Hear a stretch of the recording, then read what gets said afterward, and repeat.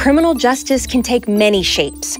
Measures for Justice develops tools to help communities and the people who serve them reshape how the system works using data.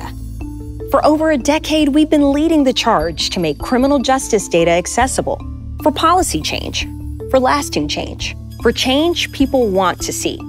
Data is how we get there. So imagine what happens when access to quality data is a challenge or even impossible. Imagine when it's more like an airplane's black box. You expect it to have all the answers, but find out it doesn't, or you can't even open it. That's what we see happening in New York State, where criminal justice data is a huge problem. Turns out most people in New York have no idea what data is available. And even if they did know, getting the data is expensive and complicated. To make things worse, the information is often selectively released based on who's asking for it. There is little transparency, little benefit to the general public. There's pretty much a culture of favoritism surrounding access to what could be game-changing data. But say you can get access.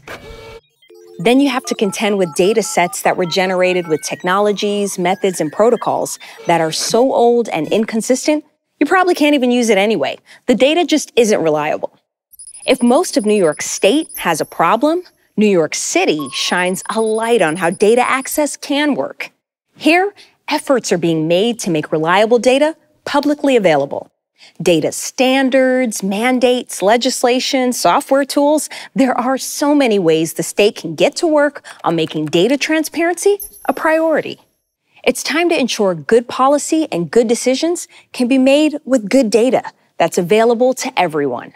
For more, download the full report, a look inside the black box of New York State's criminal justice data.